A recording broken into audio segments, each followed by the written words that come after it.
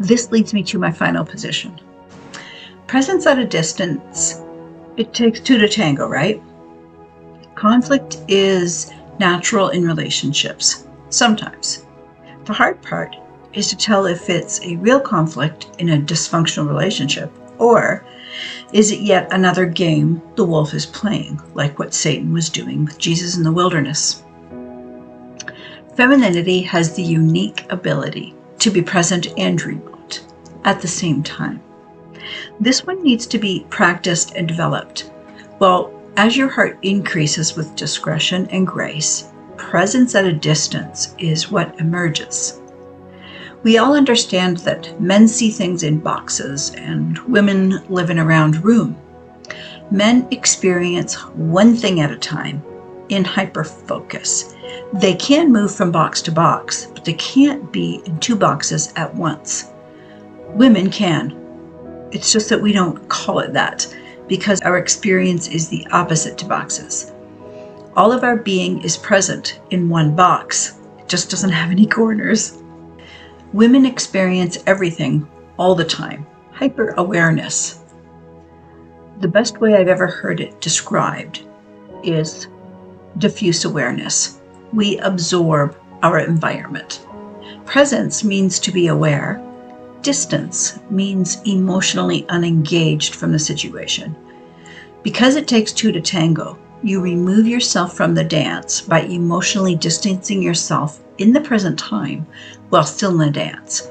Your feelings from the past can surface because you've given them the space to do so. You can be in the present and the past at the same time. Let me try and explain the feeling of the experience to you. You know what a stereogram is.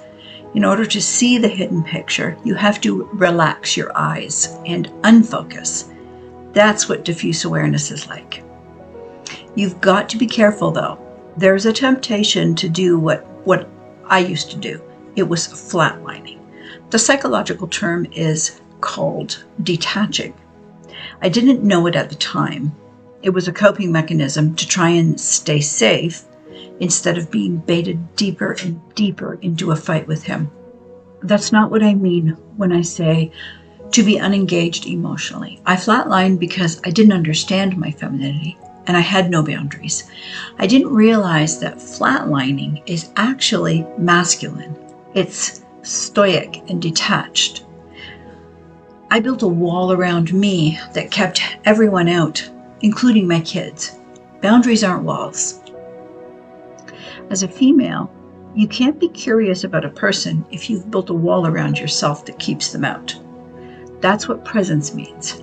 It means paying attention and being curious. Your focus is intentionally seeing and hearing.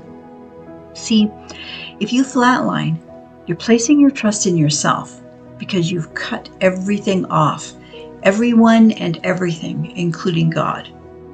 In Proverbs 3:5, God says to trust in Him with all your heart and not rely on your own understanding. Presence is leaning into your emotions while trusting Him instead of yourself. That's what Peter means when he says to fearlessly do what is right.